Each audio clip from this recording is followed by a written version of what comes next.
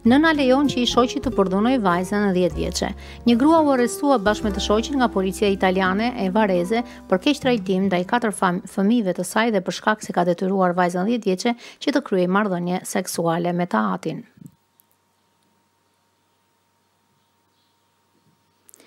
Gruaja akuzohet se ka asistuar teksa i shoqi abuzonte seksualisht me të bijën. Arrestimet janë bërë në fund të muajit maj, por vetëm këtë të njëjtë, prokuroria e Vareses, Daniela Borgonovo, i bëri me dije gjatë një konference për arrestimin e një gruaje tjetër e akuzuar për keq trajtim me fëmijët. Që të gjithë fëmijët e çiftit u dërguan në qendra sociale, ndërkohë që rezultoi se familja jetonte në kushte ekstreme varfërie. Jo vetëm kaq, por rezultoi se burrë dhe grua i kishin dhënë të mitrus lëndë narkotike gjatë abuzimit.